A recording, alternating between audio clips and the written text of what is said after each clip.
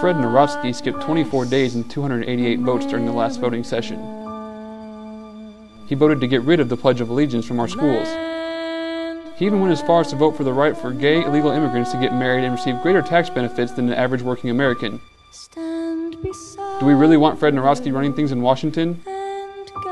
Is Fred Narodsky even concerned about helping out his fellow Americans? Or is Fred Narodsky a communist, Muslim baby eater, paid for by the Coalition for Rightful American Practices?